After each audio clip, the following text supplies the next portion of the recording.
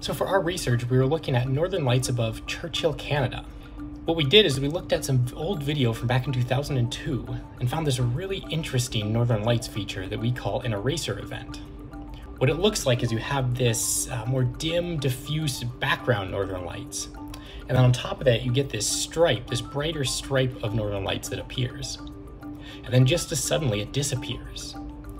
But behind it, that background aurora in that spot is now darker than it was before, almost as if someone has taken an eraser and just scrubbed it away.